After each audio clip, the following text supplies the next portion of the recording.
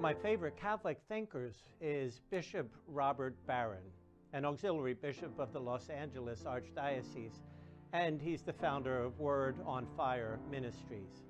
If you've ever had the chance to go online and listen to him, you find he is captivating, he's interesting, and definitely well placed to preach and to teach about our wonderful faith. On this third Sunday of Lent, when we hear John's Gospel account of the cleansing of the temple, I'd like to share with you some of Bishop Barron's insights. In the book of Exodus, we learn that the Ten Commandments begin with an insistence that the Lord alone is our God and there are to be no other gods beside him. It's not just a principle meant to order our humanity's expressions of ritualized worship. Rather, it's a statement about the ethos of the entire moral and spiritual order. Whatever it is that humanity worships, be it the gods of the ancients or the allures of wealth and power, pleasure and honors, will by necessity give rise to our perceptions and practices that concern the moral life. The God or gods in whom we place our ultimate concern will direct our lives and determine our choices. Now, given that the Bible calls humanity over and over again to relinquish our attachment to false gods and for us to embrace the worship of the one true God, we might take that emphasis as a means to interpret Christ's action in regards to the money changers in the Temple of Jerusalem, actions that are traditionally referred to as the cleansing of the temple. This dramatic scene portrays Christ entering the sacred center of Israel's culture and worship at the height of the Jewish year, the Feast of Passover.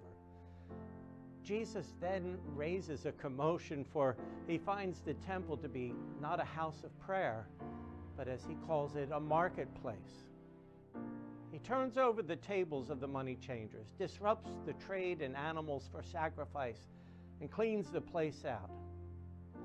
This scene is often interpreted as testimony against materialism in religious practice, as well it should be. But while sharing the aversion of using religion as a means to gain material wealth, I think a more fruitful way of understanding Christ's action to cleanse the temple can be discerned in relation to Israel's aversion to the worship of false gods and the necessity of cleansing our own temple, that is, our lives, of these fallen deities. Remember, St. Paul said that the body of each Christian is a temple of the Holy Spirit. Now, by this he means a place where the one true God is honored and worshiped.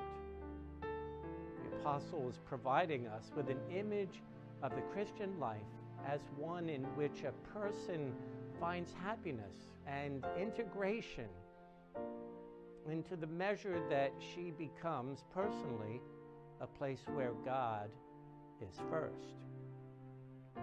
Think then that Christ has come not only to cleanse the temple of Jerusalem, but the temple of your own body, your own life. Our Lord Jesus comes into your life expecting to find a place ordered to the worship of the one true God. But what he finds at times can be a marketplace. What does this mean? Well, it means that our Lord Jesus finds a place where things other than God have become primary.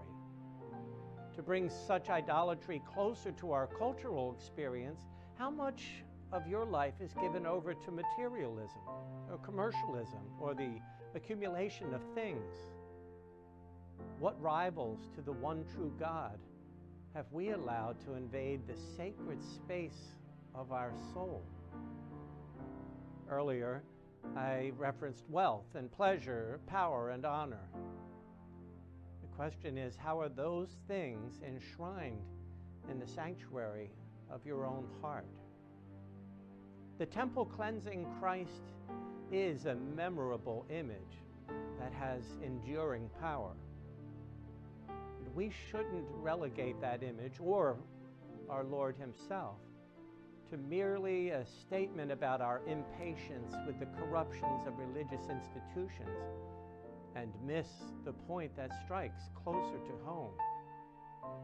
Christ comes to each of us to rid the temple of our own body of the idols to which we have foolishly given power and pride of place.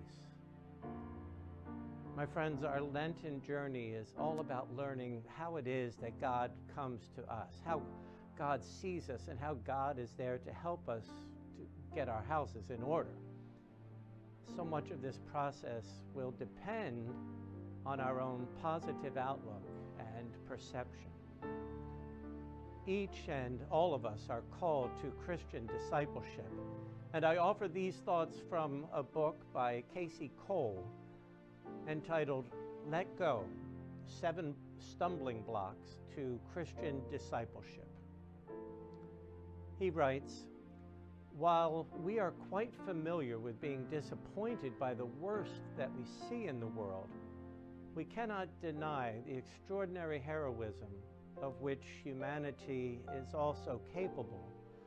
All around us, ordinary people are performing acts of sacrifice, giving up their own lives so that others may live.